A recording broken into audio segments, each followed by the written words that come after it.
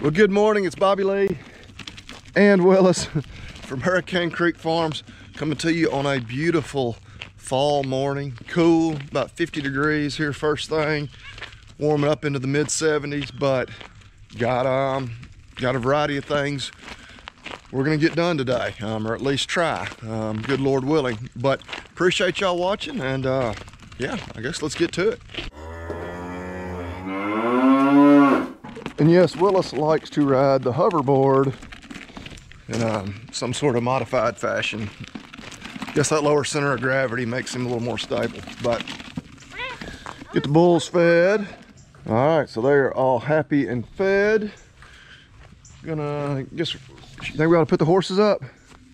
All right, let's put them up. You know how to feed them. Whoa, see there? He stands up on it and he nearly crashes. Hey, are y'all hungry?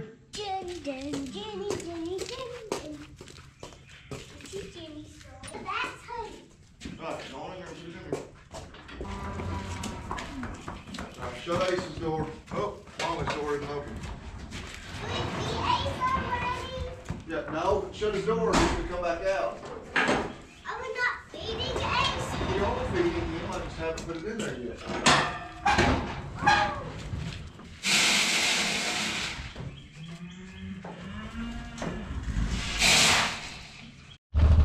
And most of the wean calves, and then these few cows we got with them, I figured out the process that, hey, they hear us up here, they can come and get a little feed. So we'll give them a little feed, get a head count on them, and that'll be all the big animals here at home. They've been checked out this morning.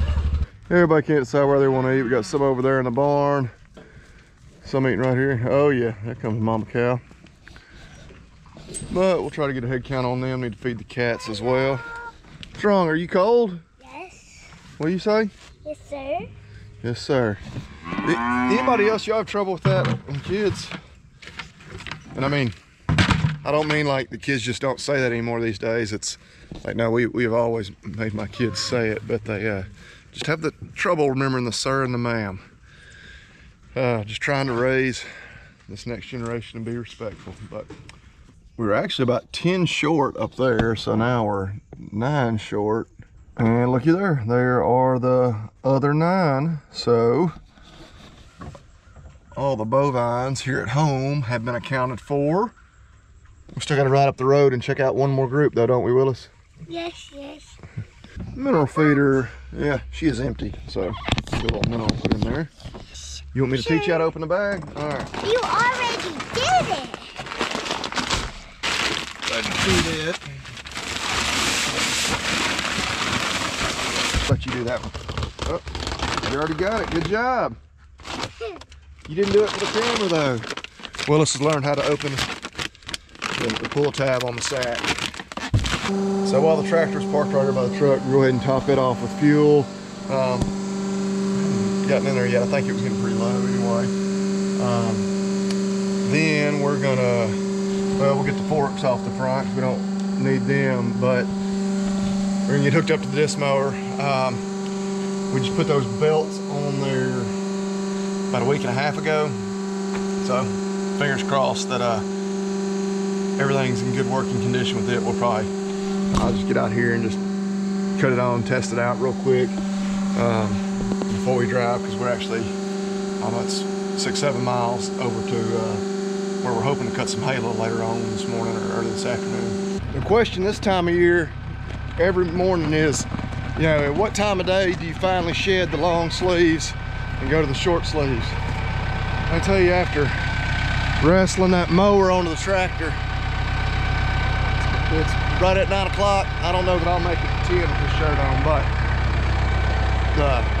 I actually may, because now that we got that little chore taken care of, we ought not get too hot and sweaty again for a little while. But we're hooked up. About ready for the moment of truth. I say we're hooked up as I walk back here. Yeah, I still gotta get the PTO shaft hooked up. We got her greased. We're gonna find out if this thing's gonna hold. Again, hadn't put the cover back on there yet. I still gotta do a little bit of modifying on that cover.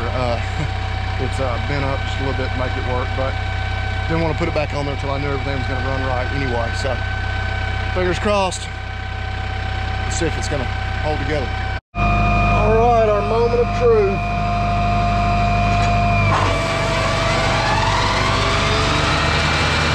She's running.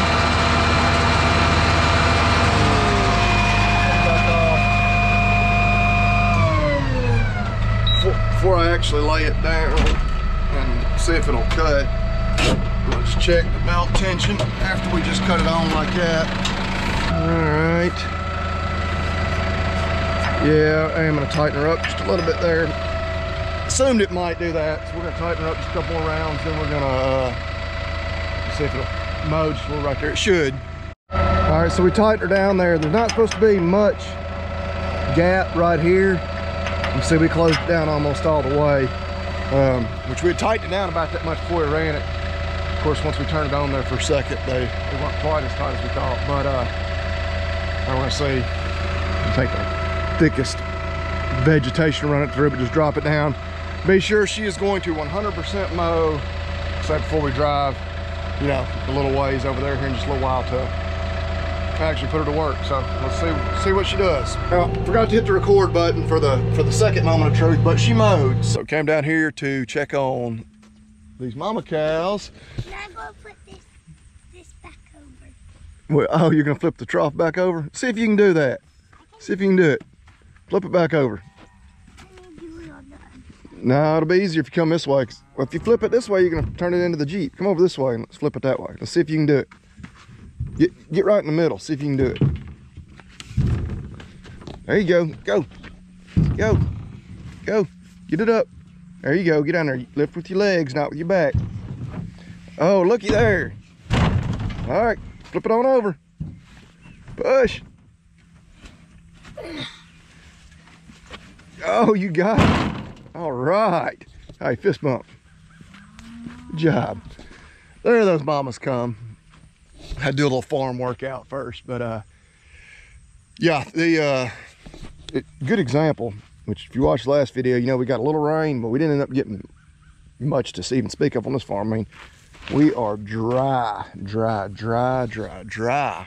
which, you know, when we're getting ready to cut hay, obviously we're hoping it doesn't rain for a few days, and it's not going to. In reality, if it was going to rain, I'd be fine with that. We would just park the mower back under the shed and wait till we did get a dry stretch. But you know, grass is still putting out these cooler days. It's not doing a whole lot, but we still got some growth. We do have a fair amount of fescue in some of these pastures that'll start to kind of hit its stride again as we get into some cooler temperatures. But the warm seasons are definitely, yeah, coming to a screeching halt as far as a lot of growth. Let's count our cows. We got 2, 4, 17. There's some up here. You may can see them. You hear one there. Hope there's about 13 of them up there because we've only got 17 right here, but we'll get a little feed put out and go check on those last few steers that we've still got.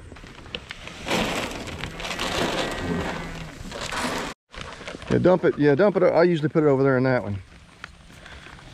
We're letting Willis bring the feed up here for these steers, which, of course, normally I feed them about 7:30 every morning. It's now 10:30, and so they're off somewhere, probably laid up in the shade. Because as you can see, it was about 10 a.m. was how long I lasted in long sleeves today. Looky there. Good job. We'll see if we can put eyes on them. And then, yeah, especially with the breeze blowing, the dew should be dried off, which, not that we always wait for the dew to get off before we cut the hay, but that ought to be in good shape. Yeah, they got just a little mineral left in there, don't they? All right, grab your bag. We're gonna put it back in the Jeep. So as you can see, that's the reason we waited to come down here this time. Got this pipe delivered. Pretty good size.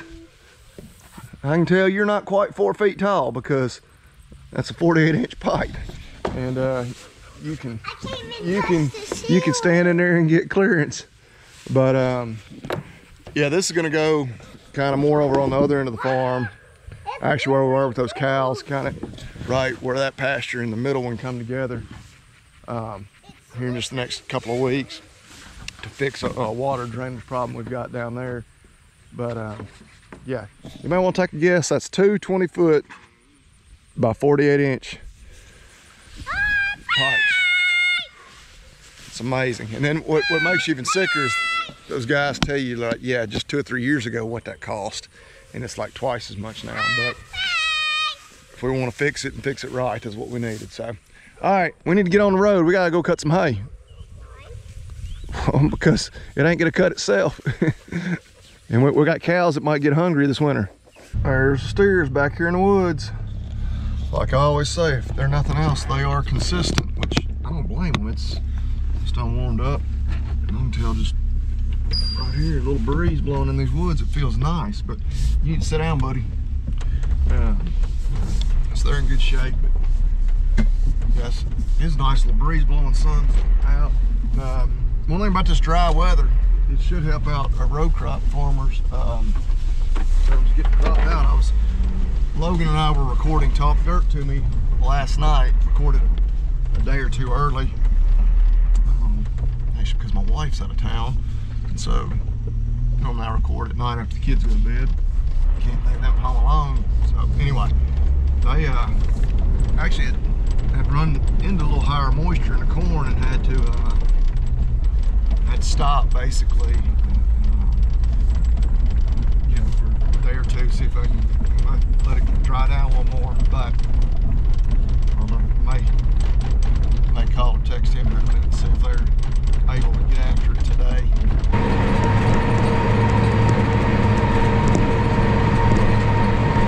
And so we were mowing. About an hour later, we started what we thought we were going to get, but we're mowing. And this is the farm. This is when we cut it that night. If you go back and watch when we ran till like 10 o'clock at night going this place. But this is a farm. Hay belongs to a buddy of ours, Tim.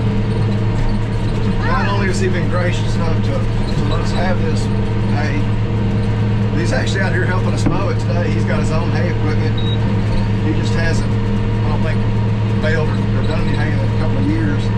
So he's out here helping us cut, so we're gonna get this knocked out even faster than we otherwise would have. So the moral of the story is it's good to have good friends.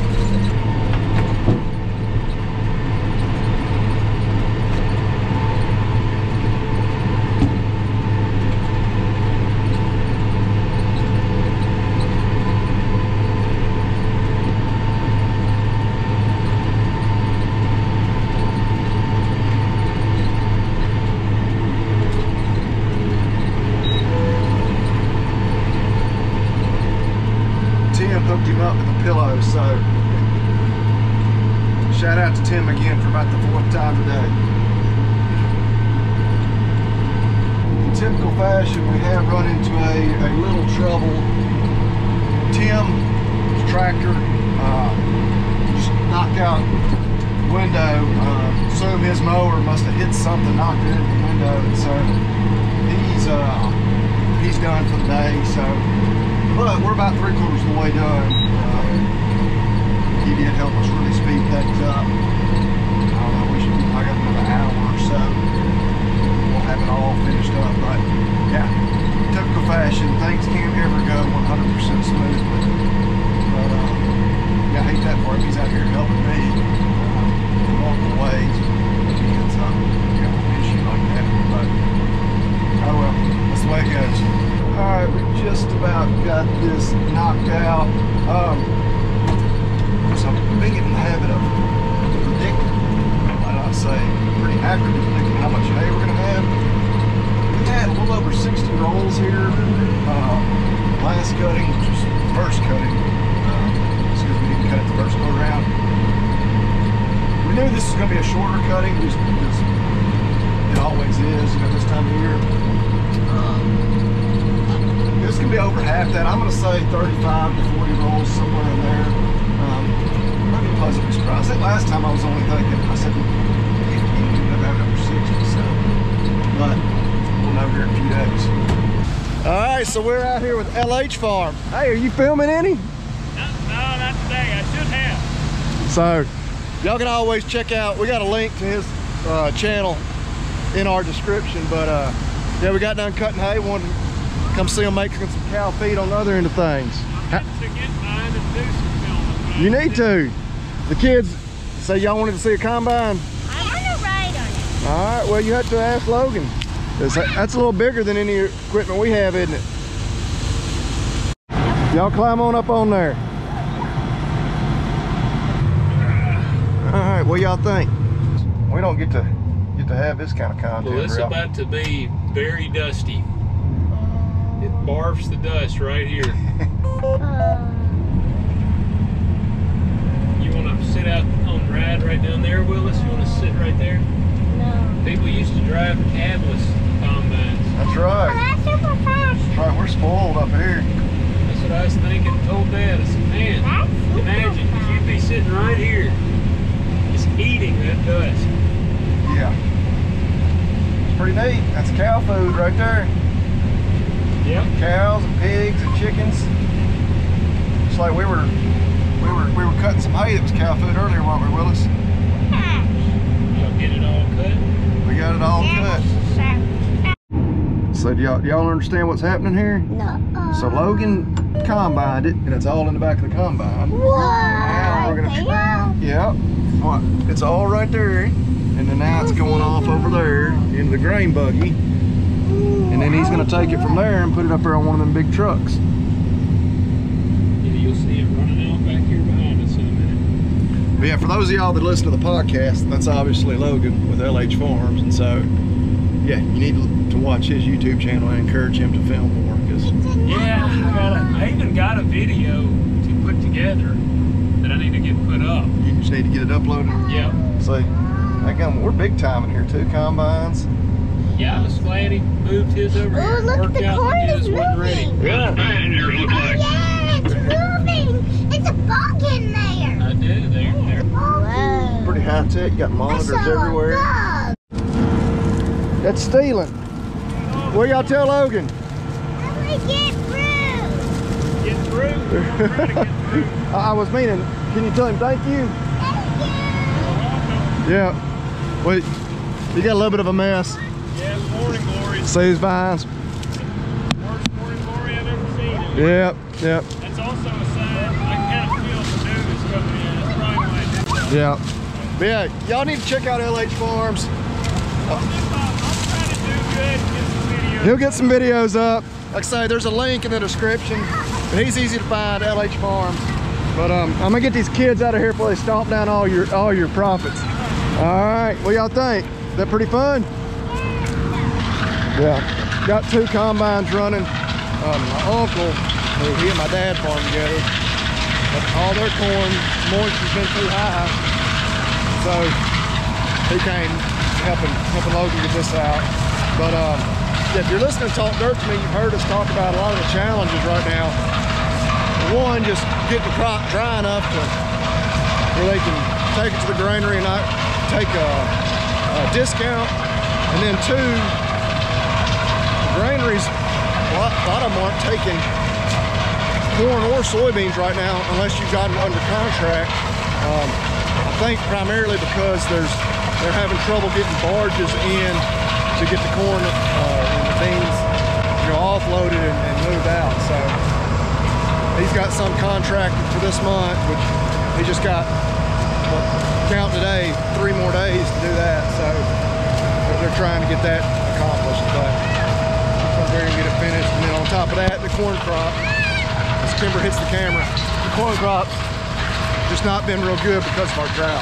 But anyway, that's harvesting corn on the Hurricane Creek Farms channel, courtesy of LH Farms. Well, he's back up here, and of course, all the corn, as we showed you a minute ago, goes off the combine onto the grain buggy, and then off the grain buggy or the grain cart, auger cart, whatever you want to call it, onto the trucks, then gets trucked to the granaries. So, but that was us showing you just a little something different today. Working on all kinds of cattle and animal feeds, cutting hay, harvesting corn, shelling corn. But yeah, y'all check out LH Farms. Keep coming back. We're gonna be baling that hay this weekend, and yeah, just getting into who knows what else. But appreciate y'all watching. What do we say at the end of the videos? Eat beef and God bless. What do we say? Eat beef and God bless. That's right, eat beef and God bless. Appreciate y'all. Have a good one.